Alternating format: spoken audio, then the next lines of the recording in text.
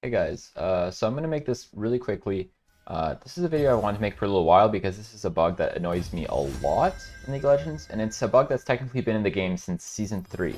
Uh, the bug is when you're using the Smart Ping menu, sometimes your cursor teleports to another part of your screen or just flies in a random direction.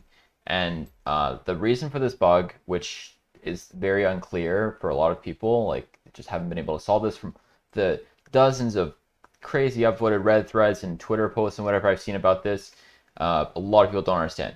The way you fix this actually is you go into your mouse settings. If you have a Razer mouse or Logitech mouse or whatever, maybe not all mice can do this, but most of them can. You lower your refresh rate for your mouse to 125 hertz.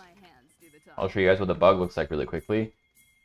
Basically, it happens most frequently if you just move your mouse really quickly while using the smart ping menu.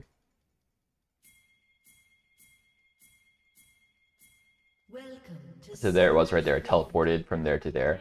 Now, if you just switch to 125 hertz, you'll never have this problem ever again.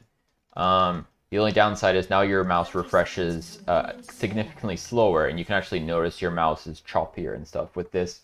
But it's not that big of a deal. I mean, it comes down to trade-off because like the input latency on average, because your mouse might not be ready to do an input yet because of the lower refresh rate, is actually like almost like over 3 milliseconds faster if you have a 1000 hertz refresh rate, which basically all mice that exist currently do. But for me, this bug is so frustrating. It happens so much when I'm playing that I think it's worth it to lower it to 125 hertz just to avoid it.